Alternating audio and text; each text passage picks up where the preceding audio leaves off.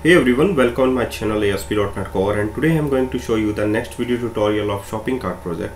And in the last video tutorial, you know that why we create and why we add a view component in the project, because when we logged out into the system, the cart value will not update it. So here we have the code, and that code you can see by using the unit of work. We can fetch the detail from the database table. So just resolve first of all by using control and period key on your keyboard. Resolve the namespace error using shopping cart.data_access.repositories. So here we have a constructor cart view component, and initialize that in the constructor. We initialize unit of work, and after that we have a invoke async method in the view component file that return iView component result. And the first thing, here we have two lines. By using the claims identity and the claims, you get the current logged in user information. So by using the claims.value, we get the current logged in user details.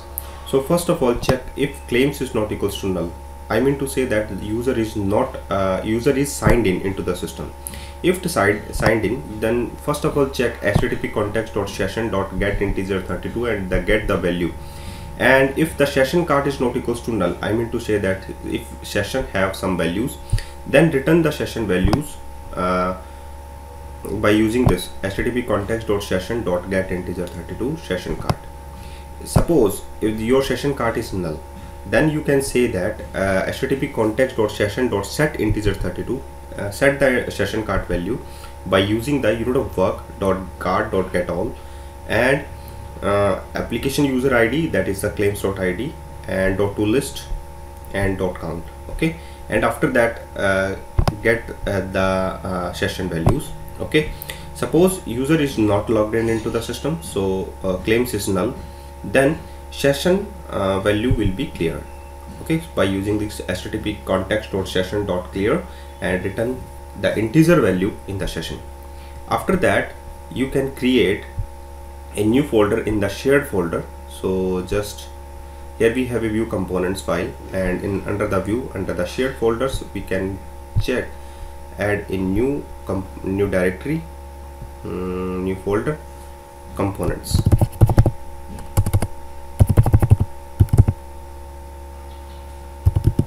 Okay, so here we have a new directory, components, and under the component directory you can create a new folder, and the name is similar to your view component, that is cart. Okay, so under the cart, just add a new item, that is the view, empty view you can say. So here we have a razor view, and the name is default.css_table, and in the default.css_table file you can add model, that is integer. And here you can see that here we have a layout.css_table file under the views folder, under the shared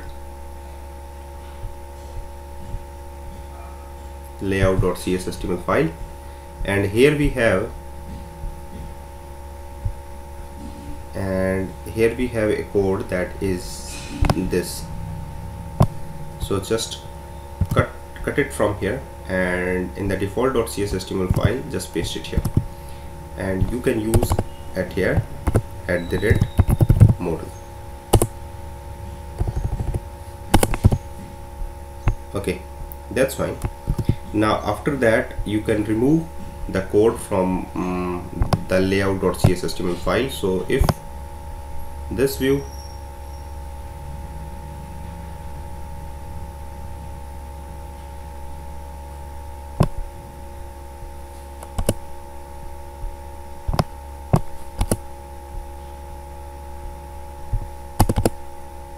and here we have a list of cart item like that, and just calling from here @await component dot invoke async and the name of the component is cart. Okay, that's fine. Okay, so now save this and run your project in browser.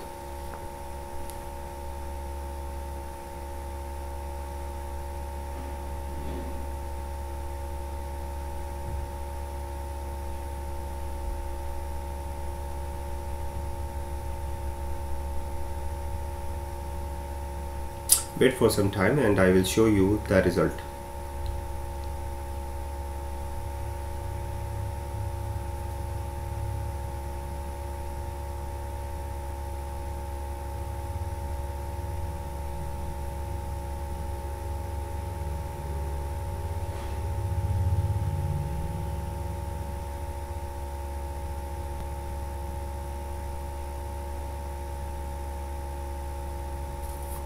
It's taking too much time to run the project. Okay, that's fine. Now project is running. Okay, that's fine. Now click on the login button and log into the system. smith@gmail.com.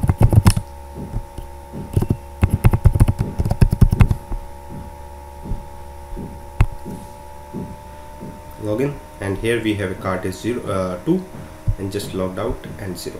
Thank you very much.